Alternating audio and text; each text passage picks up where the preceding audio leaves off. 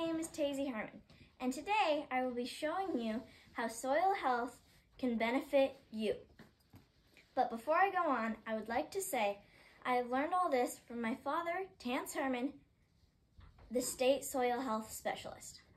Now, I will be showing you an example of what happens when you till your ground versus what happens when you don't till your ground.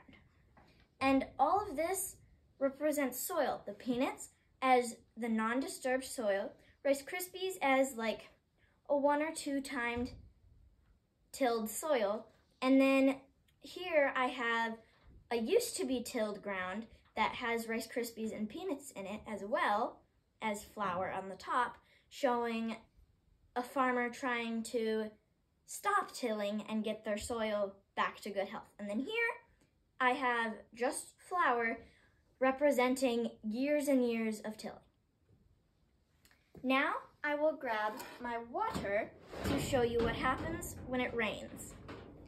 Here in the peanuts, it drains straight through and goes down and gets your water nice and, or your plants nice and healthy and lots of water in them. And then here we have the Rice Krispies of the 1 or 2 times tilled. And it drains through well, but not as fast as the peanuts did. And then here, regaining healthy soil, it's not draining through yet, but after a little bit it might. And then here of the non-tilled soil, or the tilled soil that has been tilled quite a bit, it does not come through at all.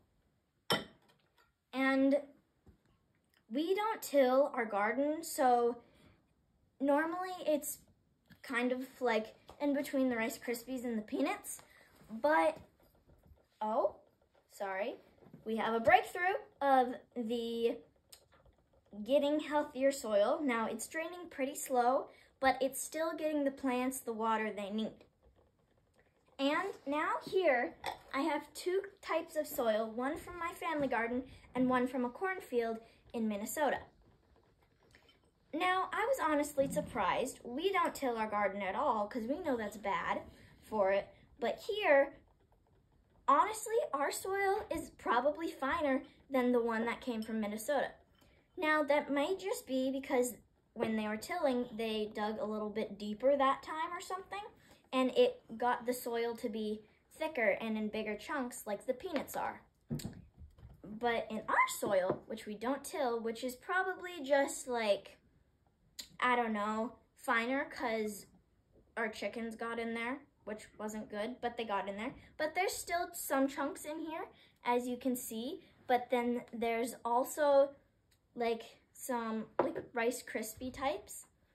And yeah, I'd say that it's the best you can be or do for your soil is not till your ground, and you will have the best plants that you will ever have.